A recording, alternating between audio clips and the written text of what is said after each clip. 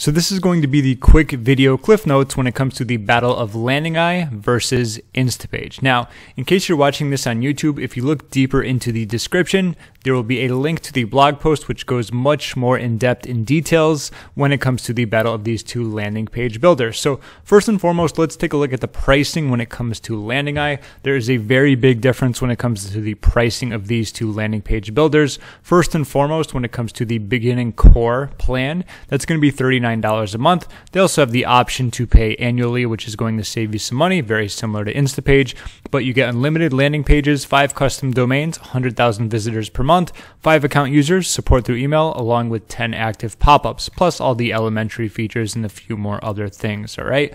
Plus, as you go up, obviously you increase your perks when it comes to the plans, but you can get a very quick visual when it comes to what Landingi has to offer. On the other hand, we have Instapage, which is going to be significantly more, but for good reason, all right? Pretty much they have two plans. They have the business and the enterprise plan. Business is going to be $199 a month. If you want to save money and do annual pricing, it comes out to $149 a month, given the fact that you just make one payment every year, okay? Enterprise is going to be customizable, so you would have to speak to support when it comes to all the features and the pricings. But going back over here, as you can see, this comes with a lot of things that are going to be geared more towards intermediate and experienced marketers, all right? A lot of what Instapage has to offer is going to help you when it comes to pay-per-click advertising, especially when it comes to a lot of things like post-click score and ad map. As you can see right here, the post-click score measures your ad to experience relevancy. It's the percentage of ads that send traffic to a unique post-click experience. Another thing is ad map, as it shows right here. Visualize your ad campaigns and effortlessly connect ads to relevant post-click landing pages all in one place. They have a lot of other great features, which I'm not going to dive too deeply in, but this is a very quick comparison. Like I said, Landingi is going to be for a wide variety of marketers, while on the other hand, you have Instapage, as it says right here, deploy unique landing pages for every ad, convert more. Instapage customers get up to 400% more from their digital ad spend with the most advanced landing page platform. So aside from the pricing,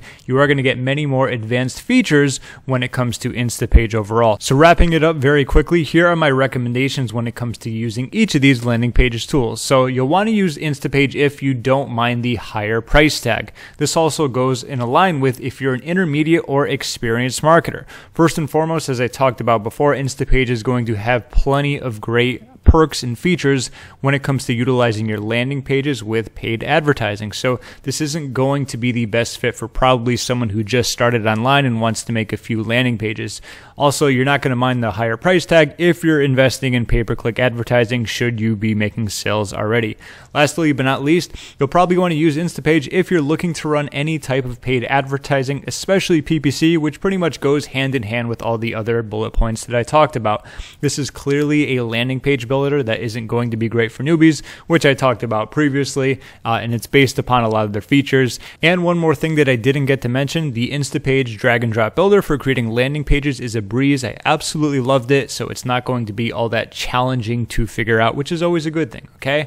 Aside from that, you do get 30 landing pages and 30,000 monthly visitors when it comes to utilizing Instapage. Then, on the other hand, we have Landingi, okay? You'll want to use Landingi if you want the cheapest option. Clearly, as we talked about previously, you're looking at around $39 a month compared to either $199 or $149, depending on how you want to, pay for it. That's going to be a very big price difference, okay? So keep that in mind. You'll want to use Landingi if you consider yourself more of a newbie marketer. Like I said, it's going to be hard for a newbie to actually use Instapage and get a good ROI out of it, especially if they're not too familiar with marketing, they're not making any sales, or they don't have any type of product offer or service to recommend at the time.